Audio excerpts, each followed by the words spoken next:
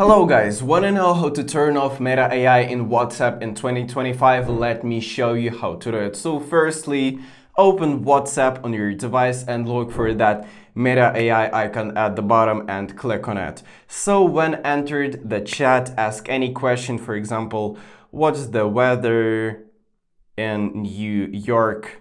And hit the send icon. So you shouldn't wait for the answer, just exit the chat and look for that in the chat tab. Now slide it to the left to see this more settings and click on it. Now in this pop-up, go to the mute and click on it.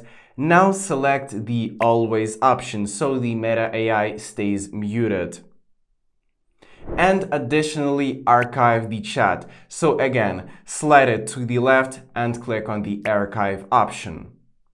So there isn't a straightforward way to completely delete Meta AI from WhatsApp, but completing these steps will make your experience with Meta AI almost unbothering. But also you can just delete the chat. So find the Meta AI chat, slide it to the left again and click on the more options. And from the pop-up menu, click on the delete chat red button with the trash icon.